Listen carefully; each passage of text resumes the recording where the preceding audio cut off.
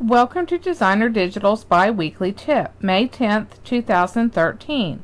This week, how to load cutting files into the Silhouette Studio software.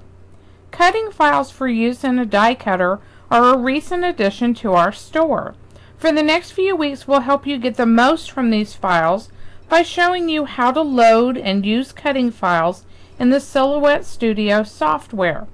To begin, let's go over how to load image files into your software. First, download and unzip your purchases. You'll get an error message if you accidentally forget to unzip them before trying to open them in the software.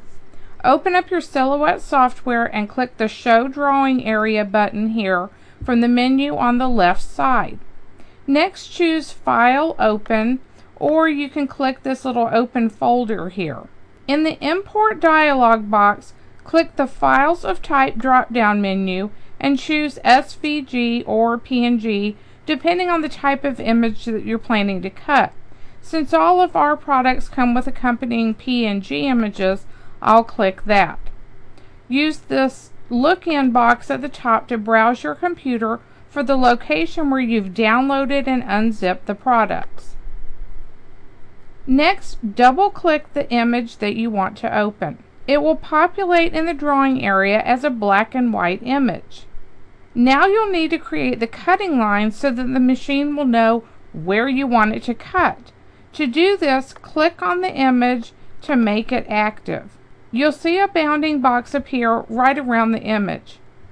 In the top right corner, choose Open the Trace window. The trace window will appear on the right side of the screen. Click the Select Trace Area button here, and then draw a bounding box around your image. The shape will be covered with a big gray box. Next, move the High Pass filter to the right until the entire image that you want to cut is highlighted yellow. You can go all the way to the right if you like. Then click Trace in the box labeled Apply Trace Method. Click the black shape and drag it down, and then click it again to select it. Now you can press Delete or Backspace on your keyboard to delete that black shape. You won't need it anymore because now you have the cutting lines. You'll be left with a red outline of the shape, and this is what the machine will use to cut out your image. Now let's clean up the red cutting lines by clicking on the cutting line shape and choosing Object, Release Compound Path. Doing this makes each of the red lines a separate entity. So now we can come over and drag out this portion that we don't want cut, click on it, and press Delete or Backspace on the keyboard. You'll want to do this anytime the trace has made a hollow spot that you'd like filled with paper.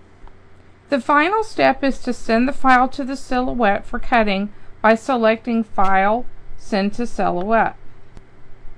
Thanks for watching, and be sure to check back in 2 weeks for the next cutting file tip.